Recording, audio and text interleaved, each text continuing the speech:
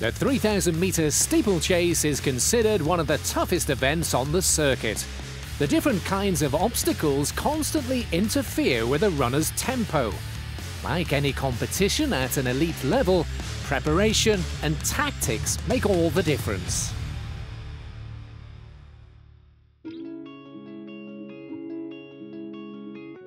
Gesa Krause, two-time bronze medalist at the World Championships, explains some of the finer points of the discipline.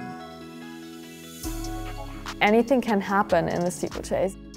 It's a very hard, it's a very competitive event, and so you have to focus on yourself, you have to focus on the rhythm and also on the barriers.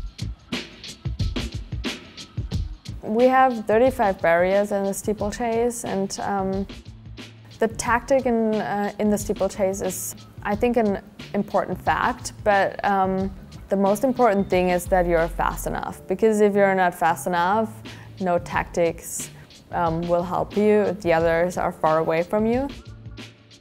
You have to run with the pack. If you don't, you will lose. A steeplechase contains 35 barriers, 5 for each lap, with a total of 7 water jumps, 1 per lap. To conquer all those barriers and at the same time battle against other runners takes a lot of training. For example, make sure to have a strong core. That will help to keep your body in control. Find a way to save your energy to be able to manage all the barriers and water jumps and still have strength left for the finish. And focus on how to manage a tough pace. I think it's very important to don't go out too fast in the beginning, because the end is important too, and you have to still make it till the finish line. It's unpredictable, and you have to look what your competitors are doing and just to see what's going on and try to do your best to position yourself in a right way.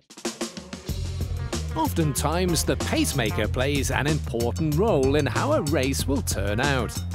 But when it comes to the World Championships or the Olympics, the pacemaker makes no difference at all, because the major championships do not allow for one.